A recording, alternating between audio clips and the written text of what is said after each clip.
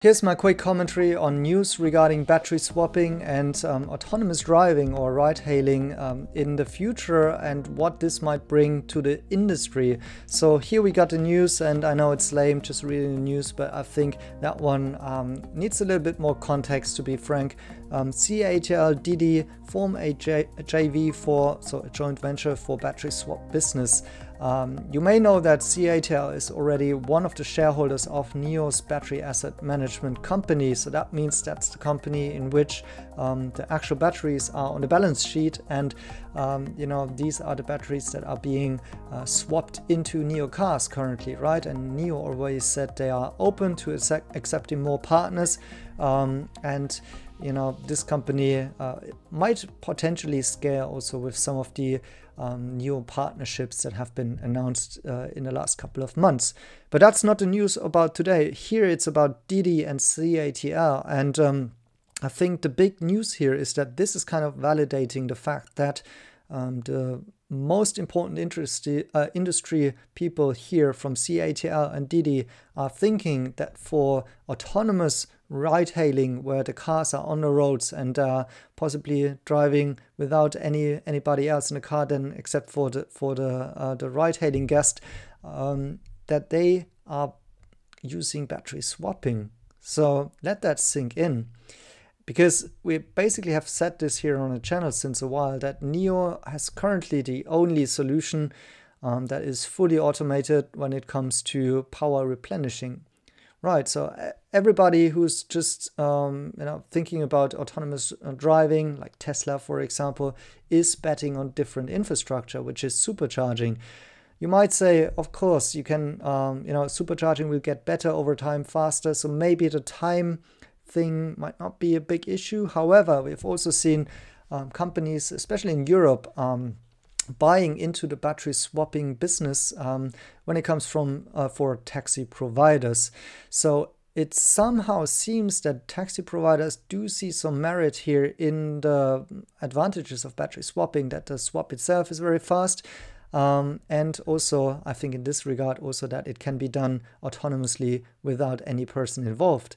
And so the question here is whether or not that really might be the technology going forward in the future for fleet providers of autonomously driving cars. So we've seen the videos of NIO cars autonomously approaching the battery swap station, so off-ramping the highways, going and searching the swap station, performing the swap and going back to the highway, which they can also most of the time already drive without any further assistance of the driver. And so NIO is already demonstrating this. And now this news comes in, which is interesting because DIDI is also one, of course, of the major ride-hailing platform, car-hailing, cab-hailing platform in China.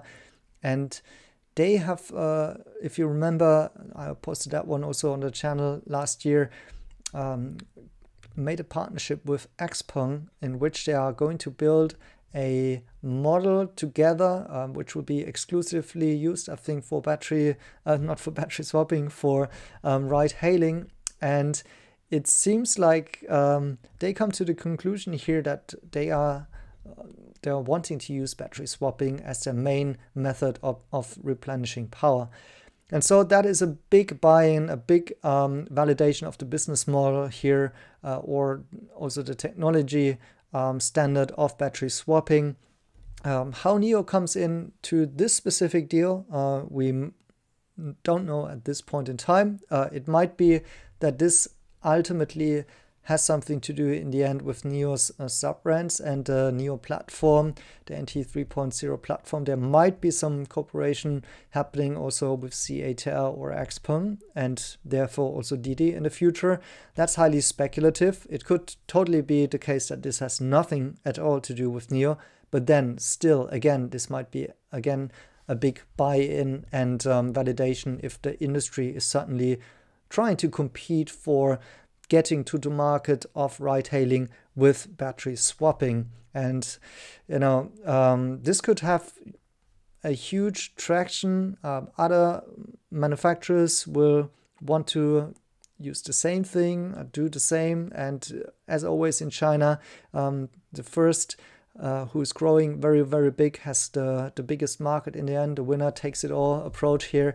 And we might see lots of companies rushing to it. And of course, NIO is very well positioned for capturing that market, given the build out of the infrastructure which they have. By the way, of course, CATL also has been working on their own battery swapping stations, and also, did a little bit of a build out, but it's, to be honest, it has become quite silent around these approaches. So we have to say that currently nobody else as NIO is doing it seriously, and we'll have to see whatever comes out of such kind of a project.